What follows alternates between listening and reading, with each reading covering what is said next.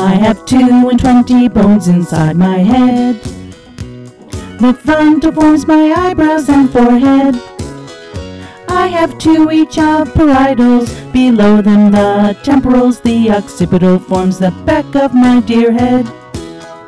I have 22 bones, or so it goes. The ethmoid forms the cavity of my nose. The sphenoid forms a pocket and gives my eyes a socket, and the vomer forms the septum in my nose. I have 22 bones, or so to speak.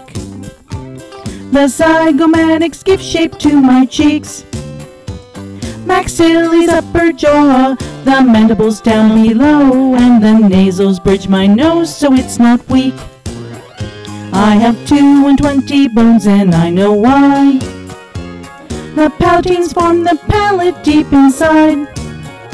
The inferior nasal conchae support my mucus membranes, and the lacrimals hold the ducts so I can cry.